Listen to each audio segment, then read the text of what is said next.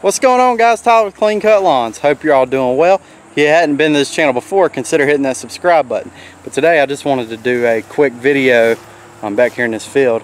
A quick video on mowing some tall, nasty grass. Now I parked the Wright down there. That way you could see comparison on how tall this is. You can see there's some right there that's about the same height, if not a little taller than the Wright, and some other stuff back in there. Now I'm not gonna mow this whole field. I'll put on some bad blades. I have bush hogged this and mowed it before, so I know there's nothing in here that I could hit. And if there is something I can hit, maybe you'll get a good laugh out of it. But I'm just gonna make a few passes to show you how the Wright can do in some tall, nasty stuff.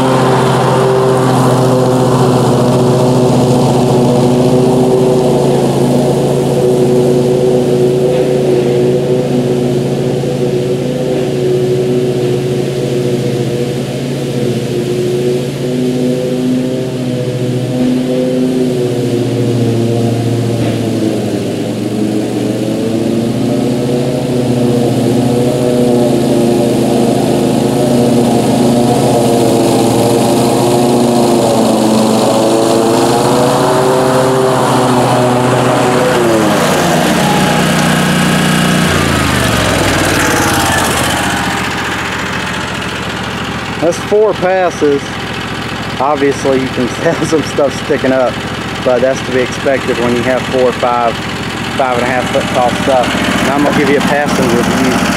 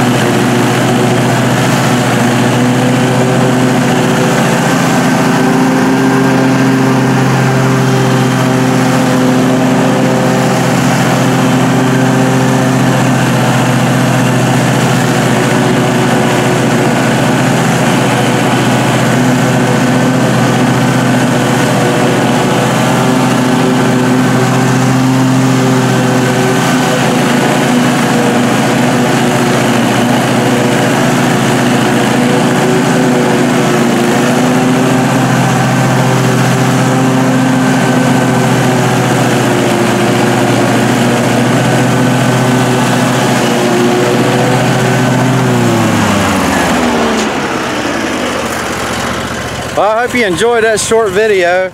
I mean, obviously, if I was trying to manicure this, I'd have to go over it again.